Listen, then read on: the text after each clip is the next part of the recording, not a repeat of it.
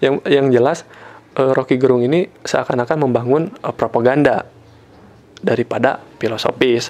Kalau Nietzsche dituduh lebih filosofis daripada filologis, dua-duanya disingkirkan. Bagaimana nih Rocky Gerung menyebutkan kitab suci adalah fiksi? Maka Doni menyatakan lupakan sajalah. Nah, seperti itu.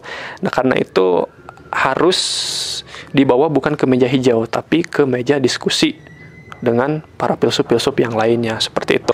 Bismillahirrahmanirrahim. Assalamualaikum warahmatullahi wabarakatuh. Berjumpa lagi bersama saya Hendrik Mulyana di Al-Mik dari dan Abdullah Channel. Kali ini saya akan membahas mengenai menolak pembusukan filsafat yang dihadiri Kiai Sahal. Jadi ada Kiai ya saat membahas ini karena dia lulusan dari STF Riyakara.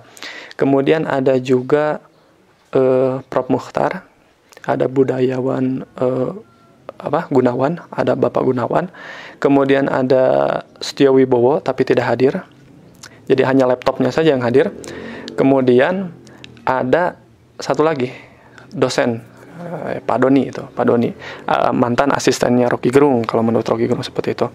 Nah, dari keempat yang pemateri ini selalu ditemukan tuduhan sofisme. Sofisme ini tidak lain yaitulah ujung-ujungnya duit gitu. Jadi seakan-akan Rocky Gerung seakan-akan sofisme ini sendiri adalah yang menghambakan uang. Jadi hanya untuk apa ya? Bukan penghamba. Jadi filsuf sebagai hamba sahaya politik. Nah, jadi ini mungkin mereka menyebut ini sebagai dark age, masa kegelapan filsafat seperti itu. Karena filsafat menjadi hamba sahaya politik. Apakah benar seperti itu? Apakah tujuan Rocky Gerung hanya uang? Padahal selama dia mengajar di UI, dia ciptakan materi-materi baru yang belum dibahas oleh kampus UI tersebut dalam hal filsafat tanpa digaji 15 tahun. Kalau saya ngajar di sana pasti minta gaji kan gitu kan. Tapi ini malah dikasih ke sivitasnya sendiri untuk mengembangkan kampusnya itu. Dan dia tidak menerima gaji karena ya mungkin dia aktivis. Karena dia juga punya menjadi ahli penasehat politik seperti itu. Jadi ya udahlah nggak usah digaji juga nggak apa-apa gitu. Lagian mungkin kecil ya mungkin di sana saat itu. Dan juga ada yang mengatakan bahwasanya Rocky Gerung ini ya keturunan orang kaya. Jadi keluarga Gerung ini keturunan terkenal kekayaannya seperti itu. Jadi Rocky Gerung tidak membutuhkan uang seperti itu. Apakah tuduhan itu mungkin secara permukaannya bisa langsung dibantah bahwasanya Rocky Gerung ya tidak mengejar uang seperti itu. Kemudian ada tuduhan sendiri Rocky Gerung menciptakan perdebatan di masyarakat yang tidak sehat. Sebelum Rocky Gerung hadir pun, perdebatan di masyarakat itu udah terlihat tidak sehat. Dulu juga di permukaan atau di medsos lah seperti itu, ya akun-akun itu sudah saling bully gitu antara bumi datar dan penista agama contohnya gitu. Jadi mereka udah saling bully gitu. Kemudian ya Rocky Gerung hadir menambahkan perdebatan menjadi lebih argumentatif seperti itu kalau menurut saya. Jadi di diskusi tersebut di menolak pembusukan filsafat ada petisi yang ditandatangani gitu ya oleh 100 berapa itu? 106 tanda tangan kalau nggak salah seperti itu. Yang antara lain menolak sofisme, menolak filsafat untuk kepentingan sendiri seperti itu, menolak dogmatisme politik, menolak ujaran kebencian sendiri atau hate speech dalam hal perdebatan yang tidak sehat, kemudian mendorong diskursus yang lebih sehat, kemudian mendorong juga demokrasi seperti itu. Nah, ada kritik dari Doni yang cukup keras, yaitu hentikanlah berfilsafat jika hanya untuk umbar pikiran palsu atau hanya jadi pelapis saja seperti itu, padahal dalamnya tidak berarti, tidak bermakna.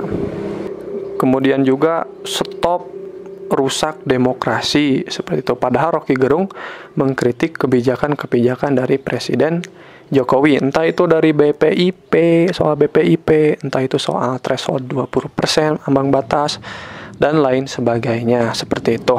Jadi keadaan ini mengingatkan saya tentang Setiowibowo, Romo Setiowibowo. Dulu saya pernah dengar bahwasanya Romo itu menjelaskan tentang Nietzsche. Nietzsche dibantah atau disingkirkan lah oleh profesor-profesor filologi saat itu. Filologi itu ilmu yang mempelajari bahasa-bahasa kuno, bahasa Yunani, seperti itu. Karena filologi itu sendiri kan kalimatnya itu berdasarkan fakta-fakta fisik, gitu, seperti itu.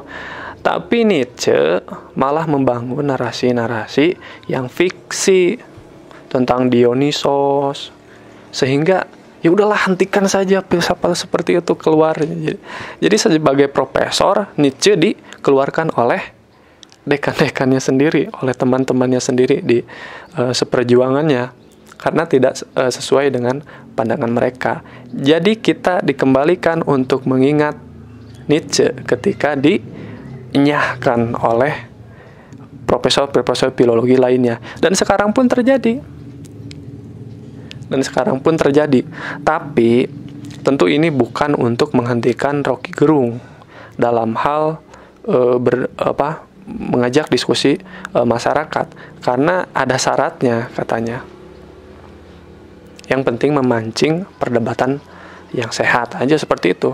Jadi Doni maupun yang lainnya, dosen Doni, Pak Doni ini, ketika menjadi ahli, dipanggilkan oleh kepolisian saat itu menjadi ahli, bagaimana nih Rocky Gerung menyebutkan kitab suci adalah fiksi, maka Doni menyatakan lupakan sajalah, seperti itu.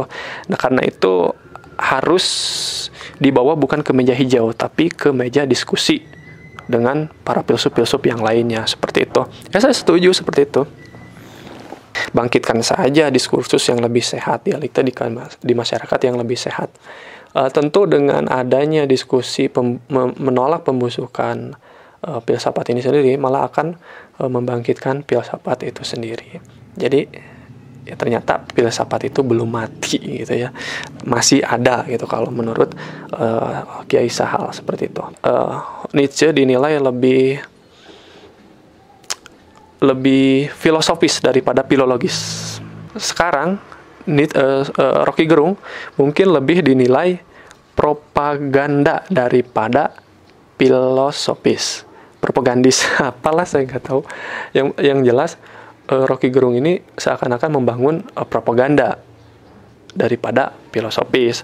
Kalau Nietzsche dituduh lebih filosofis daripada filologis, dua-duanya disingkirkan. Perdebatan filosofis seperti ini hal wajar ya. Jadi kalau kita buka buku sejarah, ya memang seperti itu adanya, seperti itu. Jadi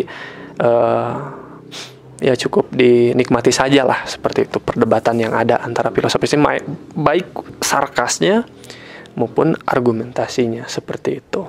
Nah, dari saya sekian, mohon maaf bila ada kesalahan. Wassalamualaikum warahmatullahi wabarakatuh.